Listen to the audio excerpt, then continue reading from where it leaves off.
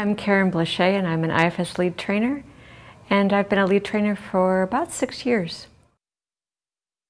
Well, I work in a training center that has hooked up to it. We actually train physicians and therapists and many different kinds of mental health and health professionals. And a colleague of mine who was on the behavioral medicine team with me recommended that we bring in this guy called Richard Schwartz, who had written Meta Frameworks, as someone that could talk to our family practice residents and various therapists. And when I first came to the organization that I work with, one of my dreams was always to really meld the mind-body world. You know, it's like this thing about physicians take care of the physical and counselors and psychotherapists that we tend to the mind and the spirit. So even 20-some years ago, it was something that I really wanted to see. So when my colleague suggested that Dick come to Asheville and teach, I was really, really excited. I also was trained as a family systems therapist. So looking at Meta Frameworks and both my love of working with patients that are referred to me by the physicians as well as systems work, it was meant to be, I think. And IFS has been life-changing for me personally, and it has been what I would say the right turn in the road for me professionally. I have really been around the block because I work in a training organization. I literally will bring in various models of psychotherapy.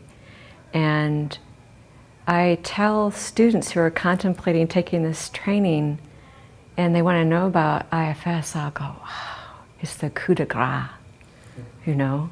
I'll tell them that I've really been around the block and I really know what I'm talking about. So I'm quite passionate about the model and not only its application to psychotherapy, but also I think it has a pivotal role in really healing the world. So as far as how it's impacted me personally and how it's impacted me professionally, it's kind of like the Oscars, you know, the Emmys. It's top of the heap for me. I have incredible gratitude and appreciation to Dick and to this model for bringing profound joy and depth into my life. I can honestly say I'm in so many ways the best that I can be. Well, of course, you know, I want to share my passion for this work with them, and having been on this journey as a trainer, I think it's really, really important that I continue to do my own personal work. So having been on this journey and continuing to benefit from the profound and meaningful changes that this type of work provides, I, of course, want my students to experience that, to have what I call a felt sense of that. Obviously, I want them to learn the model. Clinically, it's exquisite, and it can apply to any particular target population or presenting problem. And I came out of the public mental health sector. So in my beginning days as a licensed clinical social worker and a psychotherapist, I was treating the full spectrum of DSM-4 disorders, and I've moved so far away even from that word disorder to now what is adaptive or what is strategic and how we get through our lives, that, you know, we're here to help each other, really. That's what I think. I have so much fun. I have very playful parts, and the trainings that I provide are very lively, very interactive. I think learning can be fun at the same time that it provides safety to explore One of the things we really do is bring a lot of curiosity to the learning process. There are various different learning styles. Some people learn visually, auditorily, or kinesthetically. Some people move or learn through movement. And so I really mix it up in the training design. And I would say the primary thing for me is creating a safe container or context for people to be able to do any personal exploration that they want, as well as talk about difficult cases or the application of the work to their current therapy practice. I'm very interested in the somatic aspect of any kind of psychotherapeutic practice. Of course, I've already said I've always been interested in really integrating mind, body, soul, heart, spirit. So in the trainings that I provide, I really like to help students have what I would call a felt experience or an embodied experience of the various concepts of the IFS model. For example, we have different types of parts, manager parts, firefighter parts. We all have these different types of parts. It's kind of the roadmap that we use to explain the model. Exile parts. We all have this beautiful inherent capacity for compassion and caring, both for our own parts within as well as those that we may experience in other people. And it's providing experiences that help people really know that, not only cognitively, but in their bodies. An example would be the particular manager. Someone might have a manager part, and an exercise would be to get to know that type of part by trying it on in one's physical body. So actually become more aware of what that type of part feels like, what I'm thinking, what I'm feeling somatically, what I'm feeling. And that's another way of getting to know what we call in the training, getting to know particular parts of us. I mean, you could know the theoretical conceptual framework and the application of the model, and can read Dick's book, Internal Family Systems. But there is something that happens where you come to know yourself and come into connection with not only yourself but other people that is unparalleled. And if you have an opportunity to enhance or improve the quality of your life and the quality of your relationships, I'd say give it a shot.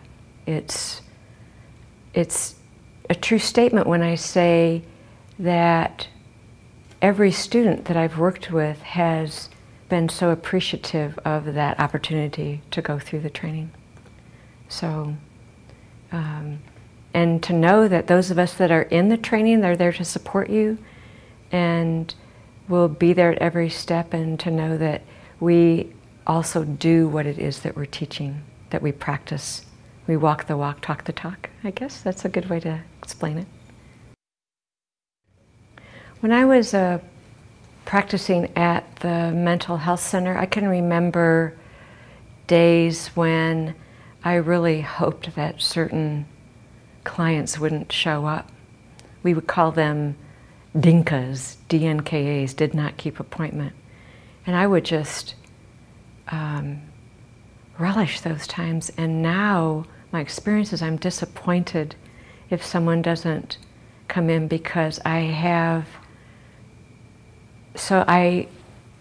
experienced so much enjoyment in sitting with my clients and being on that journey of discovery with them. It also has completely enhanced my presence as a therapist. One of the things we talk about in the training a lot is the therapeutic relationship, both within the client, between the concept of self-leadership, self-energy, the compassion and curiosity they can bring to their own process and how they're organized inside, as well as therapists, we bring this compassion, curiosity, this calmness, this absolute solid belief in our ability to, be in harmony and in congruence within ourselves and with others in our lives. We bring that spirit, that love to our work, and I truly feel so confident in my abilities with any type of problem, any type of person. I also really, as I keep talking about, like the somatic component, many of my clients are patients that are referred by physicians that have chronic somatic complaints, that through work with the IFS model, they experience healing in that regard too. When I first took the training, I got a little bit jumbled up with the use of this word part or parts. The aha moment for me in the training came when I realized that my initial response to the word part or parts was actually a response of a part that was concerned that I was being categorized or judged or somehow relegated to something other than the uniqueness and the gifts that I bring. So that was kind of a like, I get it now, and this way of just being in relationship with my internal experience, so that irregardless of what was coming at me as far as very strong energy or someone being upset with me, I had this really solid and grounded center that I can return to. I would say connection and community. That I have a good part of my adult younger years was spent really having those parts out front that were afraid of being judged or somehow misconstrued or misunderstood. And the quality of my relationships, the community that I experience in IFS is such a gift. It's when you ask me about the students, and what I hope for each student is to have that connection that they feel within, and the self-love, the connection and relationship with other people, the sense of community, and the great spiritual connection it provides us in ways that we're, in our uniqueness, we're all still connected. And that's so incredible.